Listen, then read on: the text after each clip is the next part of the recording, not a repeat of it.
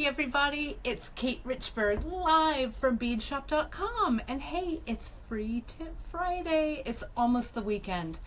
I know you're as relieved as I am. Oh my goodness. Well, I'm Kate Richburg in front of the camera. We've got our trusty camera woman, Grace Noland, behind the camera, and we're gonna Free Tip Friday it up. How are you doing today, Gracie Grace? I'm good. How are you, Kate? All it's a right. warm day finally. It's like a warm, Yeah, we finally sunny. got summer. Oh, it's going to be a beautiful weekend here in the Northern California Bay Area for sure.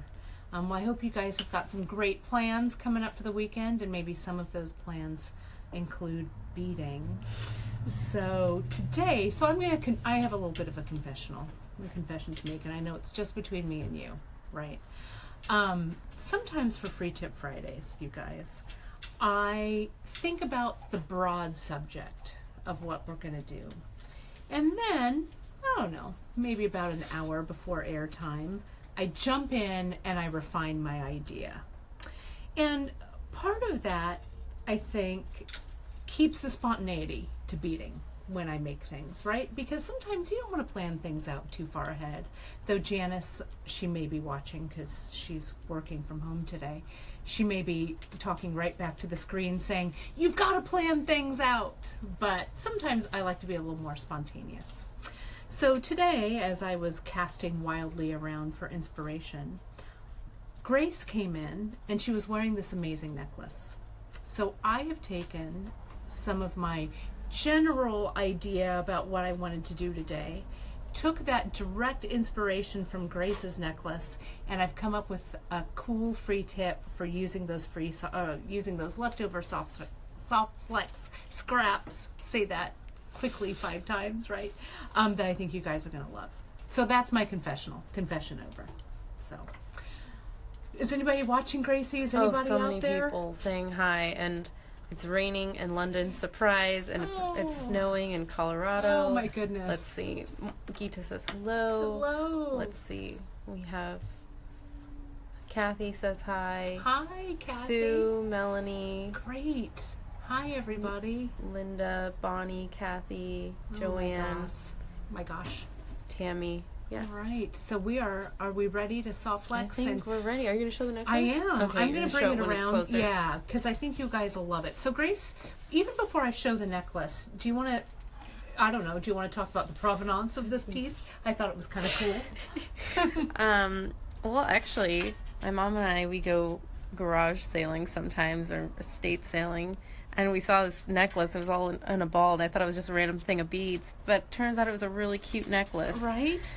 And it looks so cute on you today. Thank when you. you are wearing it. And I'm like, look. So let me turn this over here.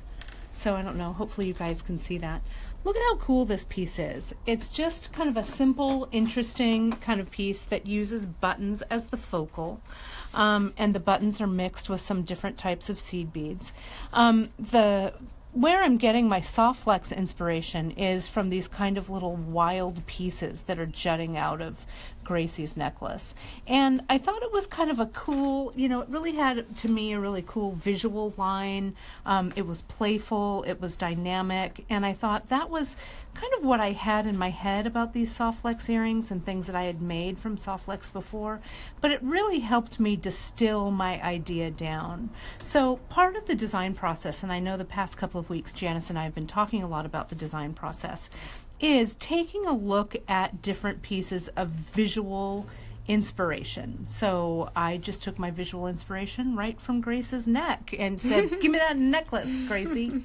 So it was pretty fun. So this is the necklace. I'm going to set this aside. And thank you, Grace. Yeah, no it's problem. always, designing, I feel, is very kind of full of serendipity, right? Full of serendipitous moments.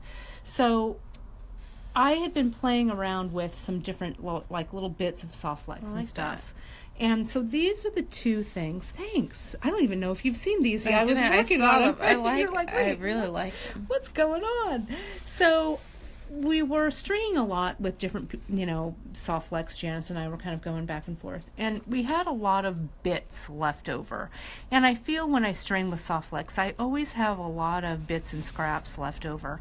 And sometimes I just like to stash those in a little drawer or in a little baggie because I think they're perfect for, use in small projects like these earrings. Yep, question. The quick question was, how are the black beads staying on the necklace? On your necklace They're there? just glued on, Yeah, I believe. these were, and it looks like, you guys, that this right here that these are on, these are glued. You could glue with some, if I were going to do this, I would glue with hypo cement.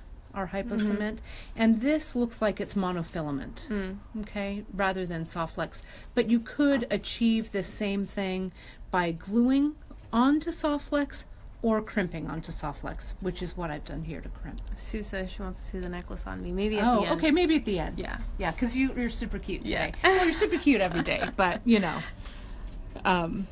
will do a little fashion show. Right. So these were the ones that I did first. So let's take a look. And I wanted to show you guys when I do earring design, and you may remember this from our earring design show way back in the day. Grace, I don't know if you can show everybody, but when I design earrings, I get a water glass and I put my pieces or my findings or my things on my water glass, especially when I'm making my second pair of earrings. So things are, is that better? Do I need to move that? There we go. Especially then I can see if what I'm doing is at all the same size Let me move this. or I'm symmetrical. Oh, no, I was it's going okay. to use It's my 'cause of the little reflection dishes. in the- Yeah. No, Oh, sorry in the about glass? it. Yeah, no worries. Let me put these in there. So when I come in to do my second pair, and I'll show you, I'll just jump in and start. What I've got here, you guys, I've used the Softflex Extreme. Now this is one that we haven't really talked about on air yet, but this is sterling silver wire underneath the wire, or the nylon beading cable. It might be easier for me if I show it on my finger. You can really see it just is a beautiful, beautiful silver.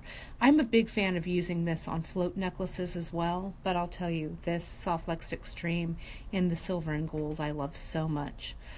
So what I did was I cut, I don't know, a random length. And you're going to say, Kate, tell me what that length is, even though it's random. So I'll tell you, and this is going to be for the biggest loop. I'm going to tell you, whoops, I'm a little caught up there. There we go. I don't know, 5 inches worth, let's say. That sounds about right. I'm going to cut with my wire cutter. And then, I hope I made this long enough, but we'll see. We'll see what happens. It might be a little short, actually, for the longest one. I'm actually going to put that aside. I'm going to cut 6 inches. See, this is what happens when I use a ruler. I always measure too short. So I'm going to remeasure here. And that's okay. This piece of Softflex will become another earring. I'm not too worried about it. Let me just cut a nice 6-inch length. Or maybe even closer to 7. That's even better. There we go. Okay. So the way, I'm going to actually pull this down here so you guys can see. The way that I started to construct this earring, these are just little, see that? It's just a little loop that I've put 2 crimp tubes on. I strung a couple of beads. This is our azure hematite here.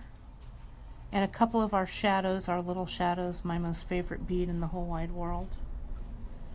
And I've done a couple of those loops. Now I'm going to do the biggest loop, this third guy here. So I'll take my piece of Softflex, which is this one.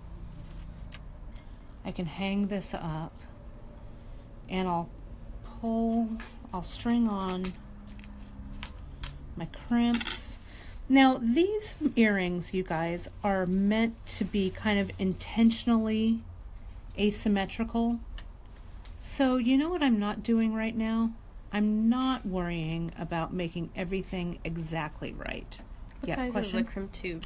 Oh, thanks for the reminder. It is the 2x2 crimp tube, the middle size, or the 2.5 by 2.5.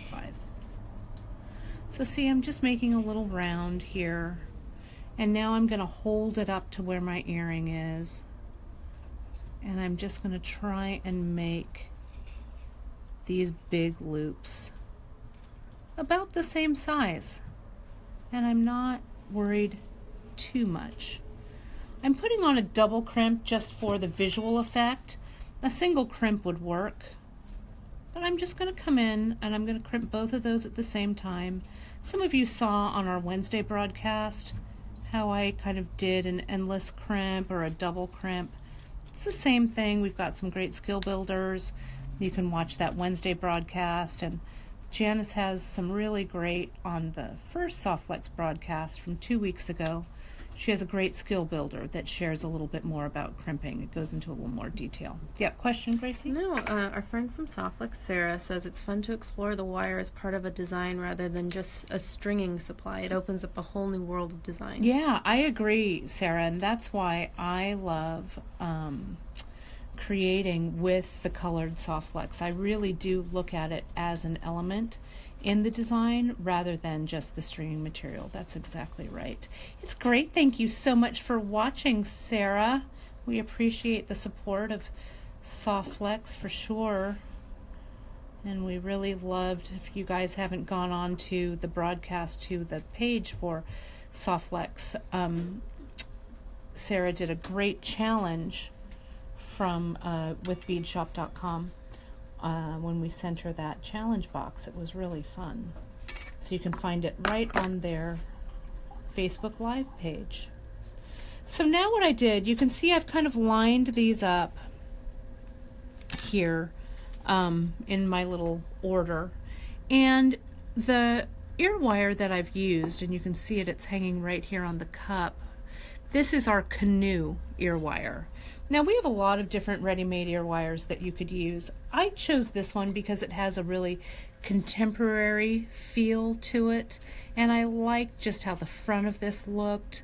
And I chose the sterling because it really matches nicely with the sterling Softflex Extreme.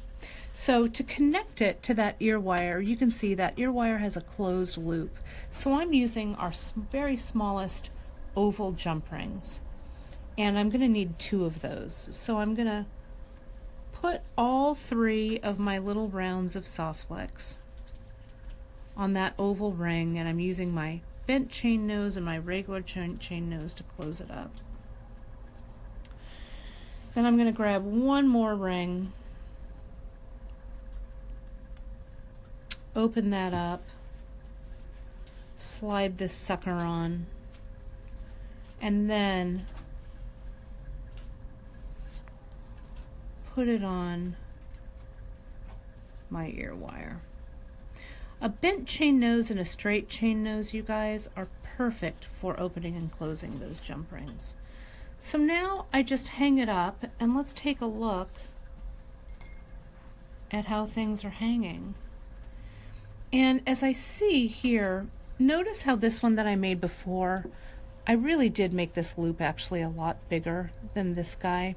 So this one, you know, I might maybe save for another pair, and maybe I'll eventually take that one off and make it a little bit longer because I think these are a little too close. But that's okay. I'm going to continue on to finish this up a little bit. Yeah, question, Gracie? I think it's Drea. She says, I miss what jump rings Kate used. Where's Gita with the links when I need her? She did link a few things. Did she? And, yeah. Drea's been linking too. Yeah. That's the smallest. I think it's our 4mm oval, maybe. Smallest oval. Yeah, we only have one oval jump ring, and it's this one. So now I'm going to come in and I'm going to make the little legs. Mimi's asking if you made them the mirror image of each other. Yeah, ish. You know, as mirror image as I'll get, Mimi, honestly. Because these are more, I think, I look at these as more of an abstract design. And you know, when you look at abstraction, if you go to a museum or if you're a fan of Alexander Calder like I am, you know, I think part of the, I don't know, the coolness of an abstract design is sometimes it's asymmetry. So see, I'm just kind of lining everything up. I put 2 of the Azure Hematite, 1 of those 2mm crimp tubes. I need to turn it a little bit so I can see what I'm doing, because I'm a little off in my crimping. There it goes. I crimp, and then I fold. I'm using this Xuron 4-in-1 crimping plier, and then I just come in and crimp it closed. And then I can come in and I can kind of see where I want to cut it. I have a little bit of length down here, so I'm just going to clip it. And then I'll just continue to do that on all 3 of these. And you know what? Even so, this one's just fine. It's a little bit smaller, but with the weight of this little dangle here, I think it's fine. So I'm not going to even worry about it. And then I'll just go in and add the rest of my dangles. So what I've got is this finished piece. Now you could add more beads or crimp more beads down here, add a little wire wrap dangle here if you wanted. The sky's the limit, really. Okay. Let's take a look at this other one that's even more abstract, what I did here. And I'll tell you a secret. I didn't really plan this at all. What I did was I just started, whoops, go back up there on that cup. I started with a piece of Softflex, like this. This is the Softflex, the Metallics series. It's the copper in the fine, the .014, it's the copper color. And I just love the way this copper looks. So what I did was I poked through some of the extra beads that we had, and we happened to have a strand of the 4mm from Childhood, the Azure, or the Carnelian semi-precious. And so I just pulled a few of those out. I like the way it looked with our copper. And then I thought, well, maybe I want my crimp to be a little less prominent. So now I'm using the 1.5mm crimp. So all I did was I strung on maybe 2 of the From Childhood and 1, whoops, I have to hold it in my hand. 1, I know you want to go on there. I'm going to get another one here. 1 From Childhood, one 1.5mm. And I didn't even measure, I just crimped it on. So I'll crimp, put it in the tiniest little station, and fold it. And then, see, I'm just going to hold it up there, and I'm going to say, yeah, that's about right. So what did I do? I went here, and maybe I came up here, and see how I added a couple of I added another piece of Softflex right here. So if that's this one here, I'll cut another piece and just, I don't know, add it. There's no, there's no wrong move. Yep. So we had a question. Sure. See, Melanie asked who won the bead stoppers from Wednesday. So I mouthed Cara to Louise, and Cara came and she wrote down Kim Crawford. Yes, Kim Crawford. Wasn't it her birthday? The winner, and it was her birthday the other day. Wasn't that awesome? Yeah, we did the random number generator with Cara, and Kim, your name came right up. So they went out with your order. So I hope, if and when you watch this, or if you've gotten your package already, that you enjoy those. So see, I'm hardly even measuring, you guys. I'm just putting on this crimp tube. And I'll bet if you've been stringing with Softflex in the last week, you have some of these scraps laying around. So I'll kind of hold it up and I'll go, all right, that looks good. Maybe I'll push that crimp tube up a little bit more. And I'm just going to crimp. I mean, you know, again, they're asymmetrical. They're a pair, but they're not an exact matched pair. Then where did I attach them? I attached something up here. So I'll do that. I'll get another piece of Softflex. I don't know, a few inches, 3 inches maybe. Cut it. Get that 1mm.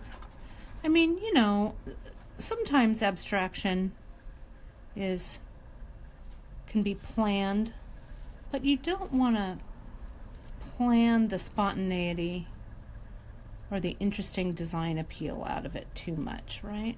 At least I don't. So I've got that 1 millimeter. It's a little small, but it fits on there. And I'm going to slide all of this down. Is that the right one to slide? Nope, it's this one. And then I'll hold it up and I'll go, okay, there's that crimp tube. So this crimp tube wants to come down here. And then now I've got some legs to crimp on and another leg over here to crimp on. So I'll just go ahead and crimp this closed. And that's really how I built this earring, you guys. I just kept adding beads. And let's see, I've got one more. So let me add a bead right here to this one, and then I'll loop, or I think to this one maybe. And then I'll loop back through and show you guys what I did, how I Sarah closed it. says, scrap earrings are the best. A few leftover beads and a few scraps of wire can make something beautiful. Yeah, it is really, for sure. I just love the lightness, you know? Spring is here, summer's almost here. We need to lighten it up, you guys. So the way I closed it, now I'm using that 2.5, a bigger one, bigger crimp tube. And I'm going to come back in. Maybe I'll add, before this goes on, I think this might need one more. I'll just float the bead on there. There we go. Put that in. I could always, let me show you this. My brain is going a mile a minute. If I don't quite know where I want to crimp it, I'll just put on this tiny crimp. I'll put on my 4 millimeter round. If I can see the hole. Why do these bead holes have to be so small? I'll go through this big crimp. And then I can come back in later and crimp this in place wherever I feel like I want it to be. Okay, but for now that crimp tube can just float. Then I'm going to come back in with just one, the longest leg. That's going to be my earring loop. And then I've got one more leg that I can come in and crimp onto. Okay, and then I'll add, I could open up this loop, but actually let me loop this through the ear wire. I'll take it out. Yeah, question? She saves all her Ceylon and Chinese knotting cord to make tassels. Yeah. And Melanie said you can make a nice tassel like this. Yeah, you sure could. I think that, and you could even mix, you know, I've used my leftover bits of Softflex, even when I'm wire wrapping a, you know, if I'm making a kind of an interesting tassel. Be kind of fun to throw in a few of these little stiffer pieces.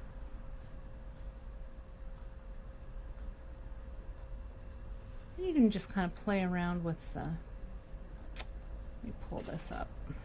Let me use my tool. Sorry, Grace, I'm going to turn so you guys, so you can see me here. I don't want my hand blocking.